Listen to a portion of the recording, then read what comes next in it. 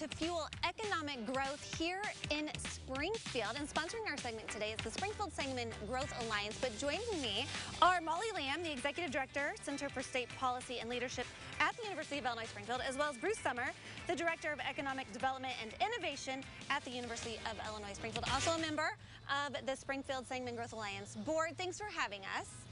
Let's talk a little bit about Innovate Springfield, because this is kind of a first of its kind here in town. So what's it all about? Yeah, it's a business incubator and a social innovation incubator. We started about 6 years ago with the Community Foundation for the Land of Lincoln, which is right across the street here in downtown Springfield. And then 3 years ago, we brought it over to UIS with a more sustainable path for growth and many resources, not only of UIS, but the whole University of Illinois system and the Illinois Innovation Network. And we are outside the building now, and this is kind of a temporary place for your business incubator startups. So let's talk a little bit about the social innovation aspect of it. Thank you. Social innovation from the start has been about advancing the health of the community in the Springfield and Sangamon County area, really building up the most vulnerable populations. So this really started with key community stakeholders and partnerships and best leveraging of resources, taking a look at the steered by a community continuum of learning leadership council that still exists today and still very much collaborative. United Way of Springfield, Community Foundation of the Land of Lincoln, Greater Springfield Chamber of Commerce, the Innovate Springfield, which also has the Center of State Policy and Leadership.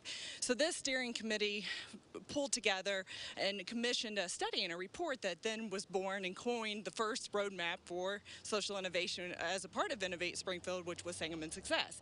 And that has 25 recommendations that's themed around evidence-based programming, developmental stages, parenting, evaluation, looking at innovation, so what's working in the community, what needs to be changed. And so now we fast forward back to 2021, and it's still enduring a pandemic in which we've been able to look back the past 5 years on these 25 recommendations to understand the progress and what's working and what's not. And we're really excited to be able to come together with those same key stakeholders in the community and all the social service programming across the community to really understand what do we want to do with social innovation going forward, what's 2.0 Sangamon Success going to look like, what other social determinants and data are showing us about complex problems that we need to be focusing on in the community to really elevate and bring an advanced change and help problem solve through and helping the most vulnerable in our communities. Yeah, she's kind of hit on some of the goals here, but tell me, what are the goals to you of this whole project? Yeah, economic development and advancing the community.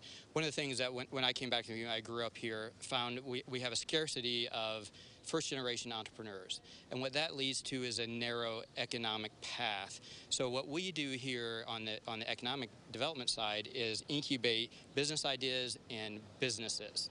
So that means anywhere from startups in technology to healthcare to government services. Right now we have just over 100 members that scan all across various sectors. And what we're most proud about in that way is the impact that we've had over the last, well, I'll give you the last year's statistics.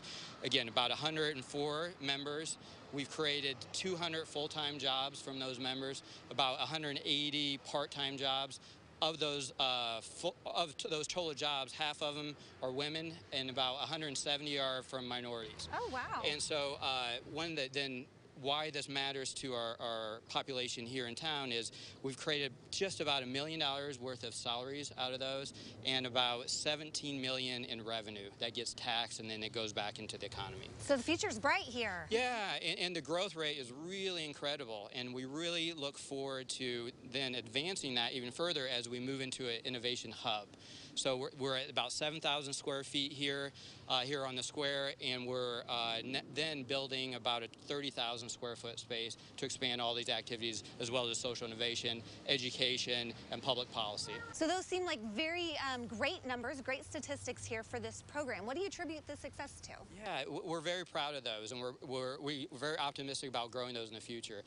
We have excellent programming and mentorship, our co-starters, our co-work space, but probably the most of our partnerships in the community, like the Springfield Salmon Growth Alliance. They've been supporters from day one, not only financially, but in leadership, directing, and bringing other community members part of this. Without that, we wouldn't be anything near that. So we're extremely excited about that future relationship with them as well.